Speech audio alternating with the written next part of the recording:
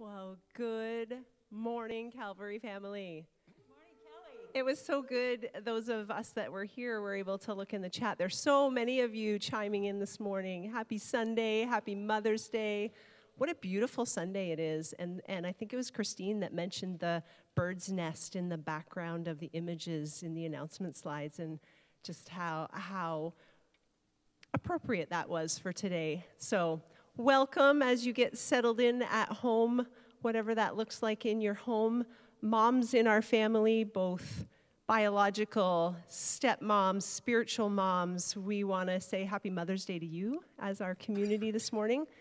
We're going to pop into some announcements, but please keep chiming into that chat so that we know you're with us. It makes us feel like we're coming together as a community physically, even when we're just, I say just doing it spiritually. I'm going to take the just out of that. When we come together as a community spiritually, that is actually more powerful and more prevalent than the physical space that we're in. So bless you as you do that and chime into our chat this morning and welcome you.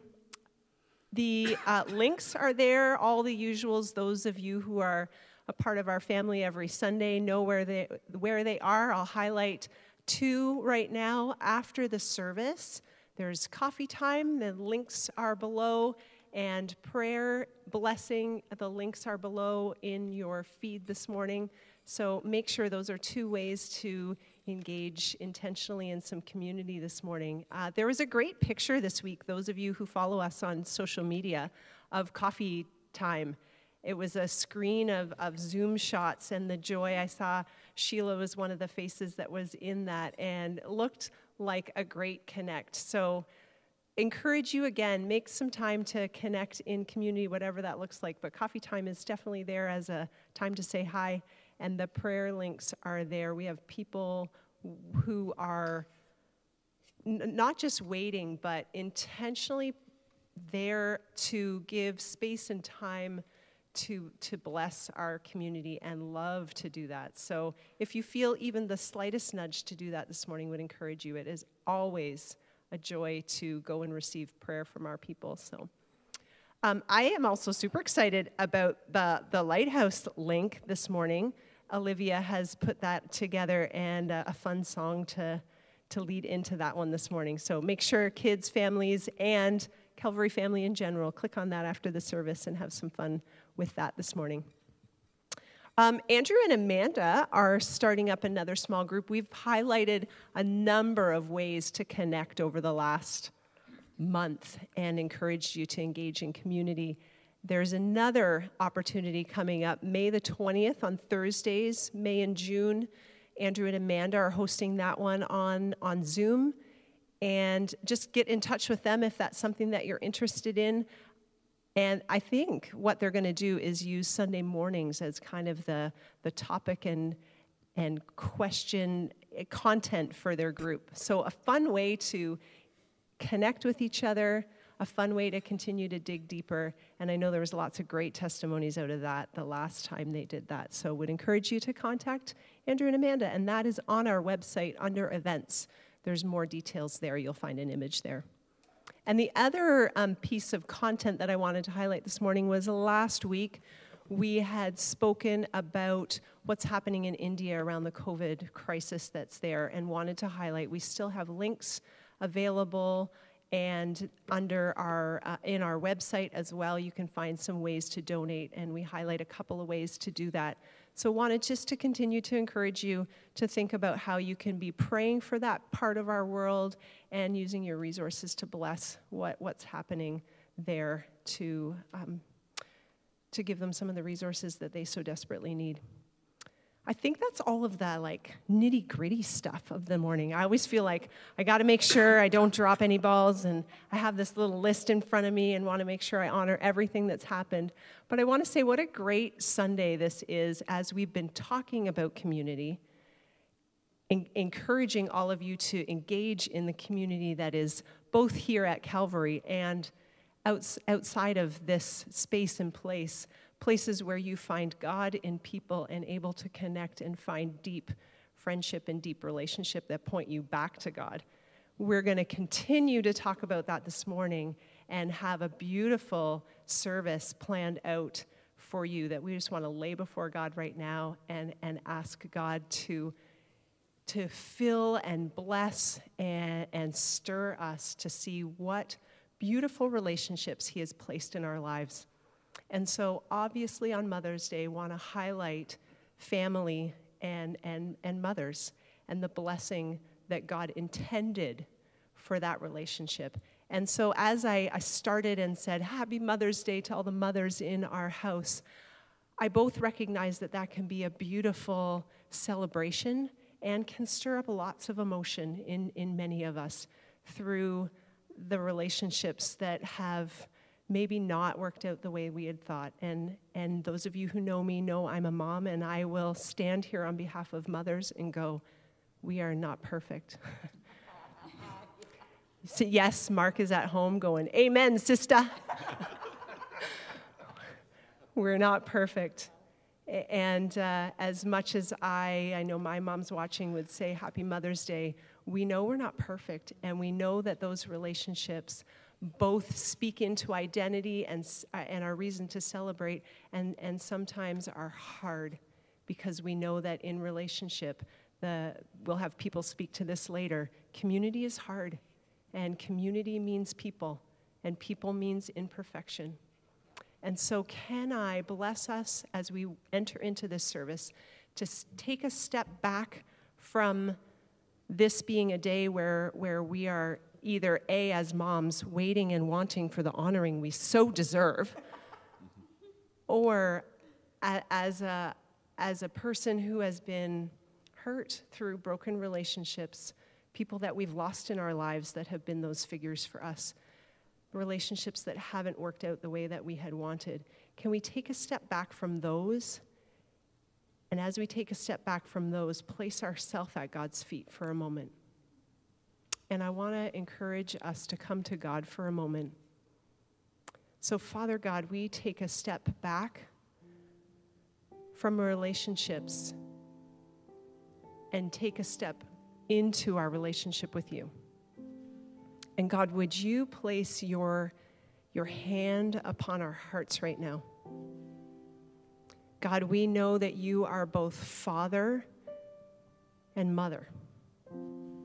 We so often refer to you as Father God, someone who we get our identity from as a provider and a faithful, steadfast protector and almighty God in our life. And you are our creator. You are our nurturer. You are the one that longs for us the most to become everything that you created us to be. And that is the heart that you've put in our earthly relationships of mothers. So God, right now, would you stir up,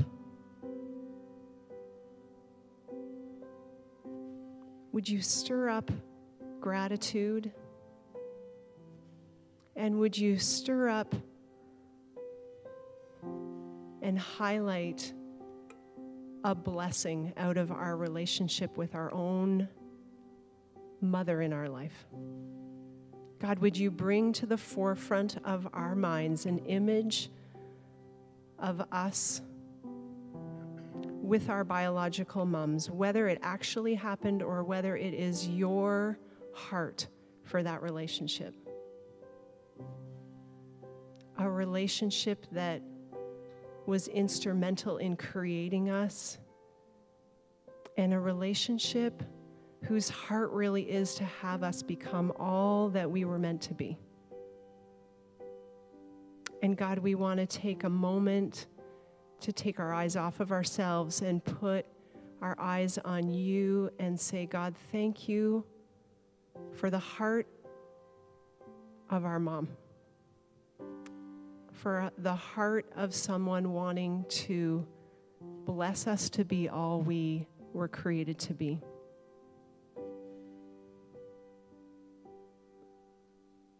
And God, we want to bless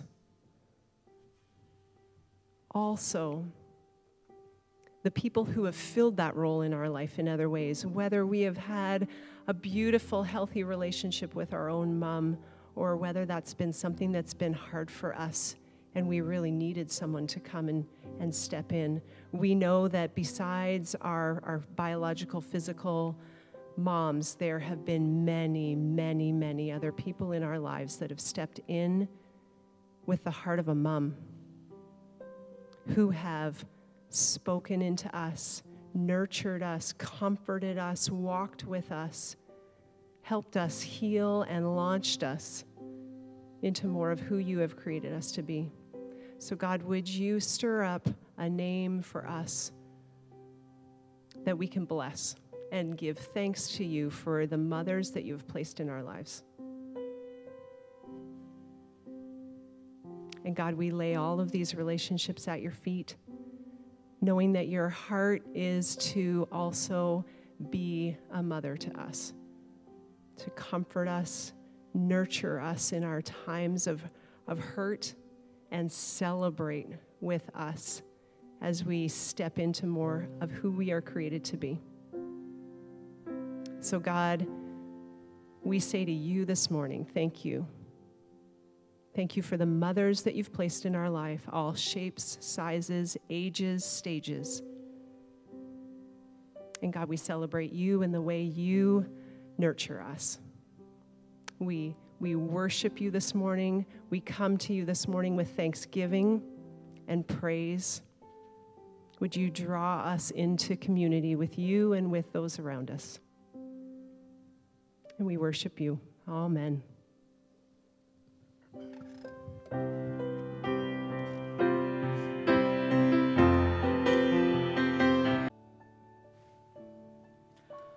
I want to take us for a moment just to keep going with what I think God is doing. And so this is adding in.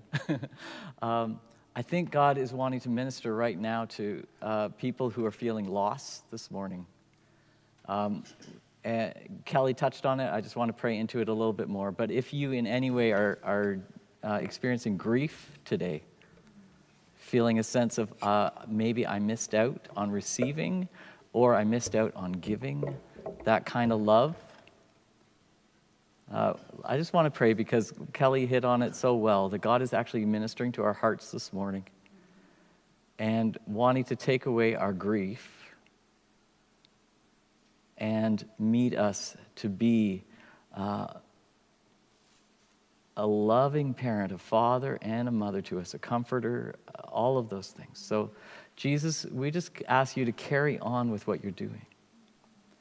For those of us who are grieving today, whether grieving because somebody's not here today, we just ask you to draw close to us and meet us and allow us to receive all of the gifts that are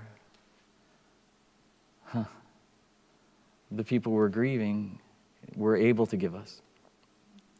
And for those of us who may be grieving what we didn't get, God, we just ask you to continue to give us the hope. It's Romans 5:5.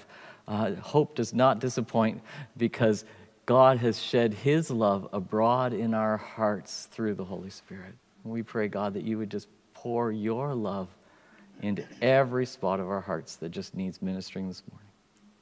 And for those of us who are grieving our missed chances, when we weren't an awesome, perfect parent, an awesome, perfect mom or grandma, God, thank you so much that you allow us to recognize areas that can be improved so that you can pour your love in us and pour your love through us. God, we ask that you would stir up hope, that every loss, every grief, and every failure, you are awaiting with hope to pour out your love, to meet us and use us. And we pray in Jesus' name. Amen. I didn't expect that this morning. Oh, man. I just want to set up a scripture for you this morning. It's going to be just there's beautiful sharing from a number of our congregation this morning, and such rich nuggets of teaching out of this scripture that we just wanted to set it up and then let our congregation speak to it. So if you would, open your Bibles, whether you use a phone or a paper Bible, grab your Bible this morning. grab it, open it up to Acts 2:42. We'll just wait a minute before we pop that up, Andrew. I want to set that up for you a second. So imagine Luke writing this section of Scripture about the beginning of the early church. And before we get there, just know, early on, in the first 50 years after Jesus crucified, risen, ascended into heaven, the early church poured out the Holy Spirit and beginning to move as the church. In those first 50 years, there was a Jewish Roman historian, Josephus, who was not a Christian, but when he was writing to the Romans about the Jewish problem, really, is what he was describing, and the Jewish history, he mentions Christians. It's one of the earliest non-Christian mentions of Christianity, and what he described was a community who passionately believed that Jesus was the Savior, Redeemer, Messiah, and who gave their entire lives to let the world know and show the world what Jesus is like. That's Josephus. And then shift another generation later, you get a Greek philosopher, Aristides, who we don't speak Koine Greek anymore, so we don't know how we pronounced it, so you'll assume that my way is the correct way, Aristides. Aristides talked about, he became a Christian. A Greek philosopher became a Christian, and he describes what he saw in Christians that revealed Jesus. So you get Josephus looking from the outside, seeing Christians revealing Jesus. And now you get the next generation, Aristides, a Greek philosopher, looking at Christians. And this is what he says. After he becomes a Christian, he says, people around Christians are saying, see how they love one another. Isn't that beautiful? These aren't paid to be good people saying that. These are the people around. And now, with that in mind, when you say, well, what was it about the early church? What was it about the people that met Jesus and responded to Jesus, which we can include ourselves in, that made them, others around them say, oh, look at the love that they are showing one another. Look at who they are and how they love God. What is it about them that I want that? And at the end of Acts 2, you'll see that over and over, more and more are being added to the community because of this. So, as we look at the scriptures, as you listen to this, to the people sharing this morning, let this be a tick box for you. God, how am I allowing your love to be shed abroad in my heart? And how am I loving one another? See how they love one another. Love looks like something. And fortunately, Acts kind of sums up what you're going to see in the rest of the book of Acts, the rest of the New Testament, and in the sharing this morning. So, Andrew, if we could pop that up. All the believers devoted themselves. See, they recognized from this encounter with God that it was important to dive in wholeheartedly to the apostles' teaching. So there was teaching, and to fellowship, getting together, and to sharing meals, including the Lord's Supper, and to prayer. And a deep sense of awe came over them all. The apostles performed many miraculous signs and wonders, and all the believers met together in one place and shared everything they have. Next, they sold their property and possessions, and they shared the money with those in need. They worshiped together in the temple. They met in homes for the Lord's Supper. They shared their meals with great joy and generosity, and all the while praising God and enjoying the goodwill of all people. And each day the Lord added to their fellowship those who were being saved. I'm just going to keep on this slide, and then we're going to pop back to the last one. What does this love encounter with God and with each other look like? Because they realized really early on that they had to do it together. Like I said a few weeks ago, the disciples were just modeling with the new community what Jesus modeled for them. He called his disciples to follow him. He said, if you do life with me, you will experience my love and my power, and you will start to experience the deep love of God and see God working through you. So they worshiped together. Sometimes you don't feel like worship, and it's in these settings where somebody else is leading you into the presence of God that helps you worship. They met in each other's homes. They knew that you can't just watch on a screen and stay in your home and be ignited and be encouraged and be held when you're struggling and be called to more and be inspired. You need to get together. And so they met in their homes. They shared the Lord's Supper. They shared meals. And they said, how can I be generous? God is being so generous to me. I want to be that to other people.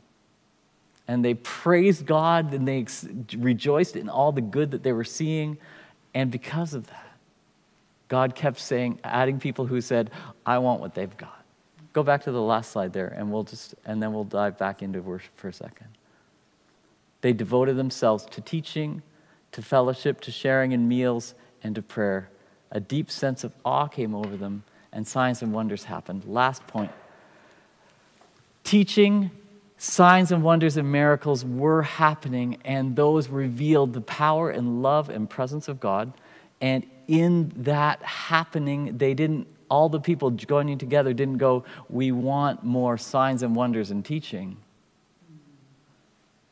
What they started to do is, we want to know that love and share that love. They met together, they worshiped, they prayed, they shared joyously. They said, how can we be more like this love that we're experiencing, and how can we help each other do it? Signs and wonders do need to happen. Miracles do need to happen, but it's in that context of love. Paul the Apostle, who was one of those other outside the church critics of Christianity, when he experienced the love of Jesus and the church revealing the love of Jesus, he wrote that verse. Hope does not disappoint, because God has poured his love upon us through the Holy Spirit. And then he wrote that amazing passage in 1 Corinthians 13. Love is patient. Let me describe what I've experienced from Jesus and from being together. Love is patient. Love is kind. It does not envy. It does not boast. It is not proud. It is not rude or self-seeking. Love keeps no records of wrong. Love rejoices in the truth.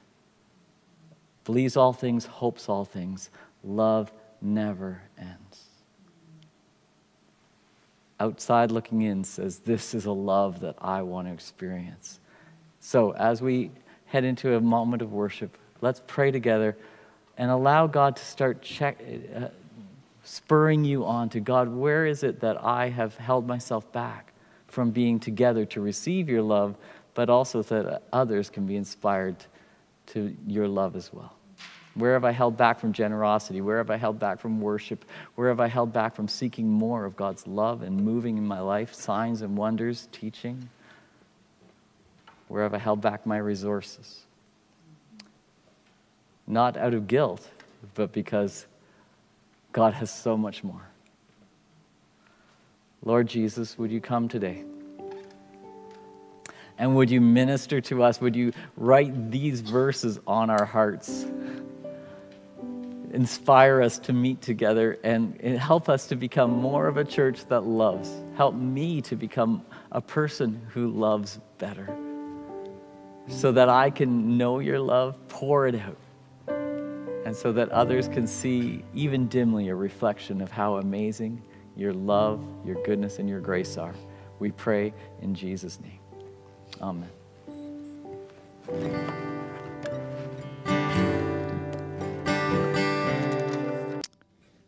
Thanks for the rich worship this morning. I trust that God is meeting you in your living rooms as he's meeting us here. I don't know how many of you have been watching The Chosen. I know that many of us here in this community have really enjoyed that journey. And if you've been tracking, they're on season 2, and I've just been watching them as they're unfolding. And I do think there will probably be another study if Terry has anything to do about that. Some people are asking about that. But the latest chosen episode is this beautiful collection of the disciples and followers of Jesus sitting around a campfire, asking questions, telling stories, testifying. And it's this beautiful picture of community. And as a staff team and worship planning team, we were talking about, well, freedom looks like not doing it alone. Freedom looks like community and using Acts just like that beautiful scripture that Drew unpacked. That's what freedom gets to look like, that we don't have to do it alone. And so I got this picture of like, oh, wouldn't it be great as a church family, we could just sit around a campfire and just share testimony and share our experience, is because it didn't make sense on the theme of community for it to be one voice. It felt like it needed to be collective. And so then I got this picture of like, yeah, let's have like the panel up here, and like we can have different like conversations together. And I'm like, oh wait, if we have a panel, that's like half of the people we're allowed to have in the building, and that just wouldn't work. And I'm like, oh, we are in a season where God is using video and media. And so this morning, for our teaching, like Drew said, for our message, we want to actually hear from the collective. So I invited a variety of voices to reflect on that Acts 2 scripture. I gave them the scripture and just said, take some time and think about some examples in your life where you experience community, both in the beautiful ones and in the challenging ones, and in the ways that it's spurring you to keep growing. So this morning, I want you to settle in. Picture yourself sitting around a campfire and listen to the stories. And I say settle in because a lot of times when we have a sharing video, it's usually 3 or 4 minutes. No, this one will be just even to tell your mind, like you get to kind of settle into like an episode here this morning. It's going to be about 20 minutes long. So this is where we're going to live this morning. So you're not like, oh, it's still going. It's still going. Yeah, like settle in. It's going to be a beautiful journey. And I also just want to encourage you, as you hear people sharing, some folks get vulnerable and share some real raw stuff. And if that triggers some stirring in your heart, know that the same way that these people brought those things to God and to community, you get to as well. Or if you're watching that and you go, but I haven't experienced community in that way, and you sense a spirit of offense rise up in you, you get to bring that to God as well. So as people unpack, as people share thoughts and experiences, may it stir up, like Drew said, hope. May it stir up a picture of what community looks like when we fix our eyes on Him. So settle in. Let's warm ourselves by the fire, and let's hear the goodness of God through community.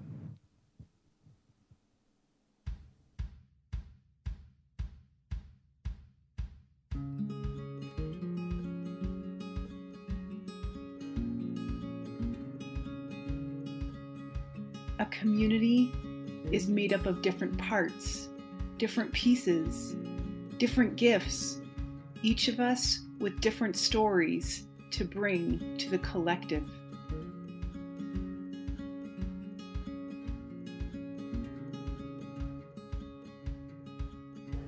I wouldn't be where I am today in my faith journey without my church community. In the words of Mercy Me's new song, Brand New, don't worry, I'm not going to sing. I'm brand new. Now I'm seeing what's been there all along. What took me so long? Once I was lost, but now I'm only fashionably late. When I was young, I had some minimal exposure to church, but I was lacking a community to draw me in, primarily because my family weren't churchgoers. I was fortunate to grow up in a family that believed in God and went to church every Sunday. We went to Sunday school, youth groups, camps, taught Sunday school. It would have been at camp where I committed my life to Jesus. You know, I grew up in an established church. My dad was a minister. We had a lot of very active youth group with a discipleship class. We went on mission tours. The church for me meant quite a bit, but it made me feel like I was almost in two spaces. I really think that one of the most vivid times of feeling that the church was very alive for me, like in this passage in Acts 2, where everyone shares things together, was around a crew of friends that developed around InterVarsity at Acadia. I gotta admit, some days it's very hard. It's very hard to be the Christian when, you know, there's just so much negative going on. And my journey is, you know, I'm still a work in progress. That's what I will always say.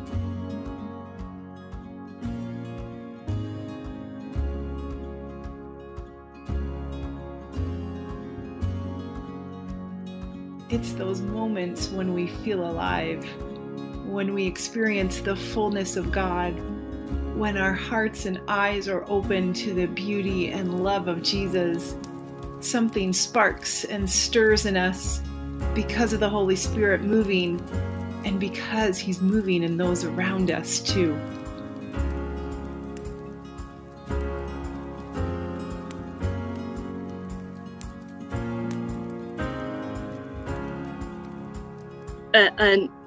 A memory comes to mind in regards to our women's Christmas potluck. We bring our favorite dishes, we compare notes and recipes, we have a really nice service, we sing Christmas carols, and we just have a great time.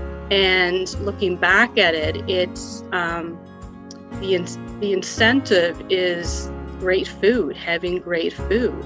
But the joy of the whole thing is the presence of God and the Holy Spirit coming upon us as we're gathering as friends and neighbors and just having a great time. And the more people that have that feel-good feeling are just going to jump on board and, you know, want to go along for the ride. And I think that's what the first church was about, is people just experiencing something totally different and everyone else wanting to get on board. I went to the Overflow conference in Waterloo. It's a conference where all the Pentecostal churches get together and we play sports. And then we go and have worship services and mosh pits during the services. And it's just one big youth party. Just the support from my youth group was amazing. I decided that it was the time to change my life.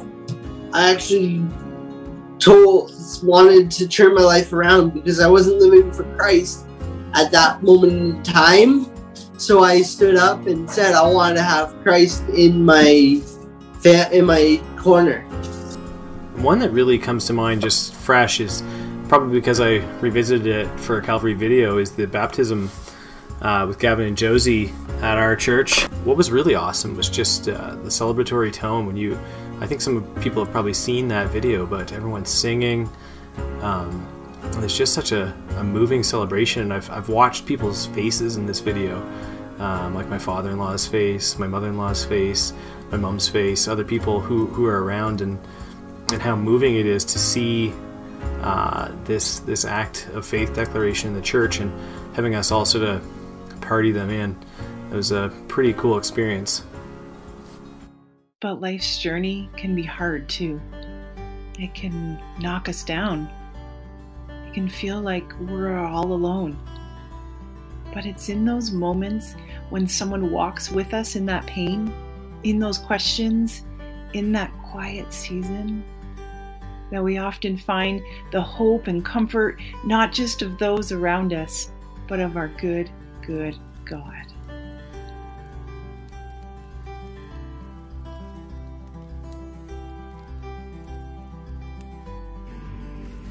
Going through a tragic loss of losing my husband, children's father, in their teens brought us closer. I found our church family, friends, neighbors carried us through our difficult times and supported us. That in itself would have strengthened my faith in God.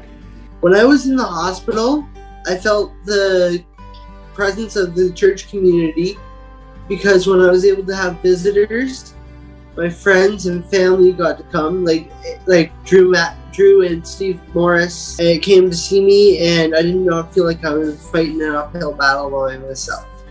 It helped me realize how God is actually working in my life. Well, when my husband passed away, and I was comforted by my church. I was comforted by knowing God was walking on this journey with me, and knowing that my journey, other people have followed, and just guiding me on what to expect, on what's going on, and just being there for me, like not offering suggestions on what I should do, but just letting me know how they've handled it when it happened. So about 5 years ago, my youngest daughter developed severe anxiety and depression. She was in grade 5. So that was, it was a very scary time for us. We didn't know what was going on. She was complaining about stomach aches. We had doctor's appointments and x-rays and blood work, and nothing was coming back. It was noted that it wasn't anything physical. She had some mental health issues going on. So the nurse practitioner referred us to a psychiatrist with a warning that there are very few pediatric psychiatrists in the region, and she would be on a long wait list. Don't expect to get an appointment for many months. A few days later, I walked into my daughter's room and saw a knife sitting in there. So I calmly asked her what that was for, and she looked up at me and just shook her head. I walked out of the room, and I said the prayer that it's very effective, and it's not very long, and it's not quite very eloquent. It was, God, I need help. I don't know what to do. So, as often happens when you pray that prayer, if that's too many words for you, just help. That also works, as I've found it in other situations. We got a call from the psychiatrist's office the next day. She had an appointment within 3 weeks of the original referral, which was absolutely amazing. But the psychiatrist got her on some medication, and she started to turn around. She had a social worker coming from the school to help her with her homework so she didn't fall behind. Students in her class on her birthday made her cards and little gifts, and one of the girls in her class brought it over, which really warmed this mama's heart. So the day she came home from school and didn't go back was September 18th. The second day after the Christmas holidays, she was up, she came out dressed and said, "Mom, I'm going to school today." She was not perfect, but she was well enough to go back to school, and none of this would have been possible without all of the supports of the community around me, without my Calvary family praying for us. And then I was asked to speak about that share about that at one of the services later on. So after I shared, several people came up to me and said, "My kids are struggling too. What did you do can I talk to you? Can you pray for me? That was just so overwhelming, just to know our family wasn't in this alone. It was out there, and it was hard.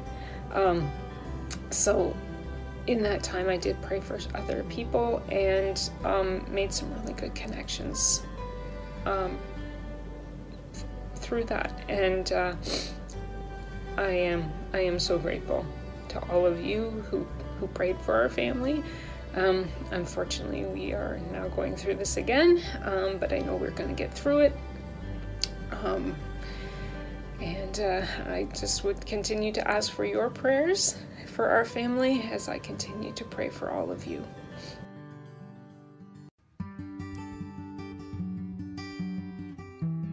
To be a disciple of Jesus means we are students. We are learning. And as we grow in our faith, we are pruned, stretched, encouraged, and strengthened. And we need the church in all its forms to be that to one another. After I married Dale, who was a churchgoer, we decided to attend a church closer to home and came to Calvary. By that time in my life, I was so hungry for more, and attending Sunday services just wasn't enough.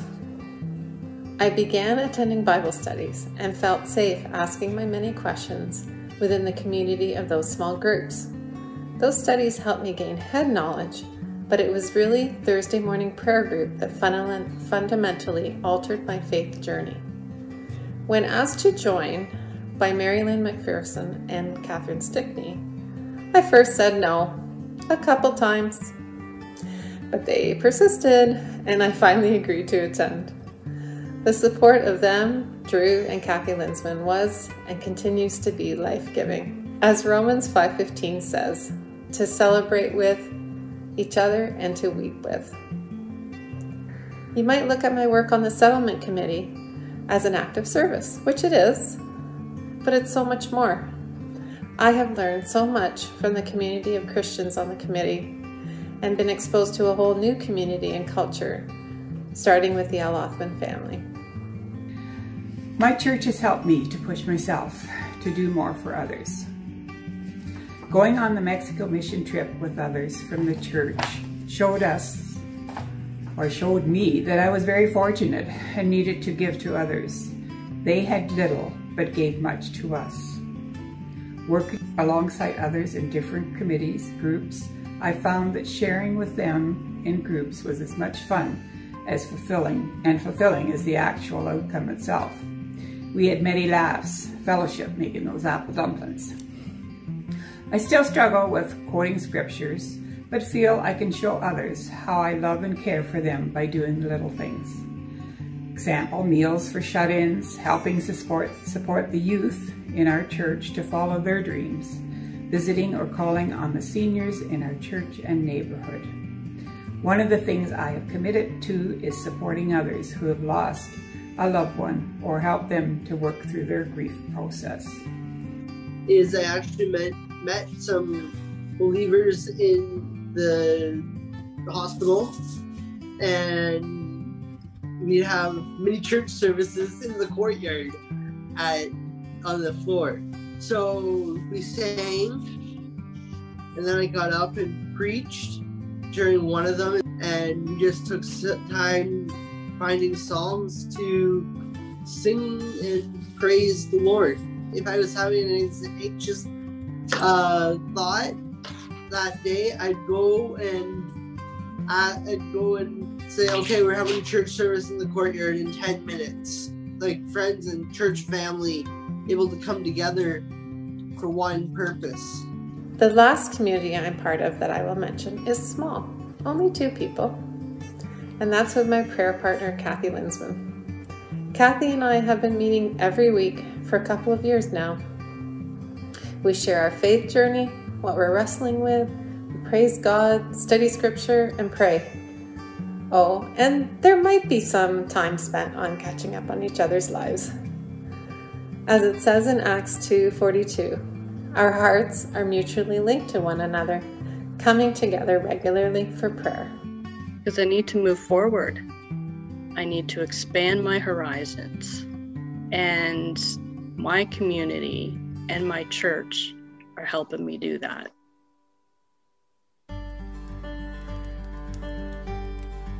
And together, we are the kingdom, sons and daughters of the King. And together, we get to keep building up that kingdom, the church, community, family, as God intended us to be.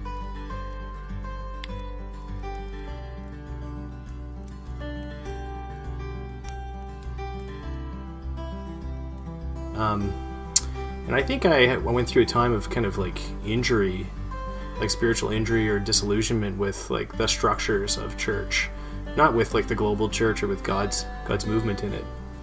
And then I joined a house church in Elmira while in this period of disillusionment. And this is a theme I think God really wants me to share, that church became, which was only 4 or 5 families, became a place of recuperation.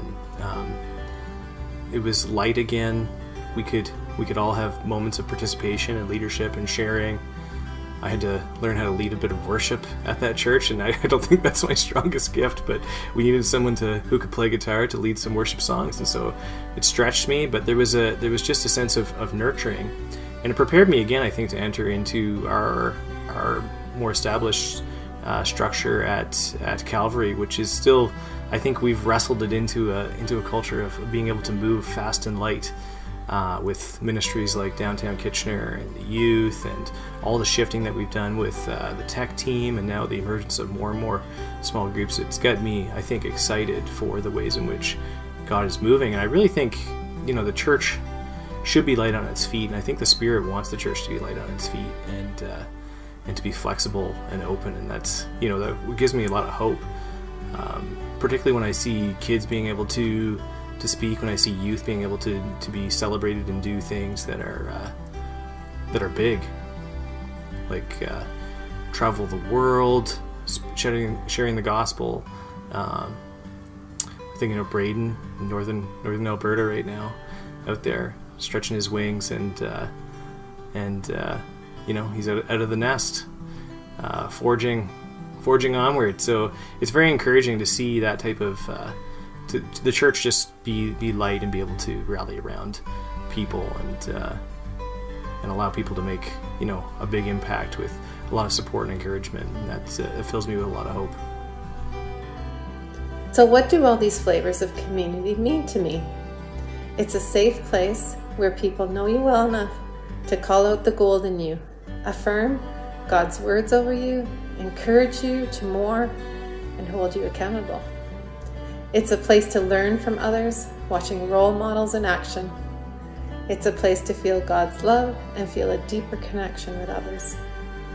It's a place for humility, to put the needs of the others at the forefront. Is it always wonderful? No, we are human after all. There will be discord. People will let you down. You may fall into the trap of comparing yourself to others and finding yourself lacking. But that's why we have God. A community of believers is not a substitute for a relationship with God. We need to focus on God first and then share out of that in our community. Romans 12:5 says, "We are all vitally joined to one another, with each contributing to the others." I'm finding that being involved in a church family gives me strength in numbers. Just knowing that you're not alone. You're not walking this journey alone.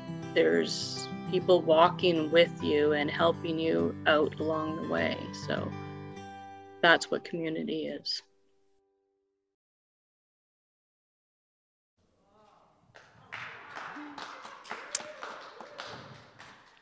Well, I hope that was more than just stories. If that was, and that stirred you, amen. That's rich and good and will produce goodness in you, just hearing the testimonies of others. And thank you to the crew of you who were willing to put a piece of your journey on camera and share with us. But I want us, just as we head into some closing worship, I want us to take a moment to just reflect for a moment, and I wonder if Dave could even help us and make a prayerful moment. I want you to think about your own journey, your own story. And what are the things in your life that have sparked that? What are the pieces of wood and the different elements and the different people that have come together, the different experiences, the different common collective? How has community sparked in you? How has Holy Spirit moved in you? And maybe that's an opportunity this week in your quiet time to ask that same question I asked of the sharers. What have been some of those markers in your journey with God where community has been a spark? Celebrate those testimonies, celebrate those mountaintop moments where you're breaking bread together, you're baptizing, you're experiencing the fullness of God. And celebrate those. Thank God for those. Reach out to those people and go, thank you. Thank you for being in my fire with me. Thank you for sparking me. And also maybe even in this moment, think about some of the ways and spaces where even in the midst of being knocked down or feeling alone or experiencing real, raw life stuff, community came around you. Maybe not perfectly, and maybe even times that community has failed. And inviting God to remind you how He continued to be the flame. He continued to be good. He continues to be faithful and sparking and lighting that fire in you. And maybe you just need to think about the different ways that you need to step in and let community breathe life on you, to prune you, to go, hey, come over here. Just like Drew was saying, what are the spaces that maybe you've stepped back, and what are the ways that you need to step in? What are the different places within this community that are tangible, like a group, but maybe it's a relationship, maybe it's just opening your heart and trusting that God does not want us to do this alone. And how can we breathe and spur one another on? How can we continue to build up as a kingdom, piece by piece? So, God, we just continue to pray for this particular community. And we thank you for all the ways that this family has done life together, has done struggles, has done celebrations. And God, continue to teach us and continue to teach us individually. Teach me how to love. God, may you spark, may you ignite, may you heal. May you build, may you breathe on each of us, and may you bring us alongside other people, and may other people come alongside us. So God, set a fire. Set a fire. Start with us in our own stories and our own journeys. And as we come alongside others, may it be a fiery inferno of your Spirit working in and through us. May we be the church. May we be the church. Amen.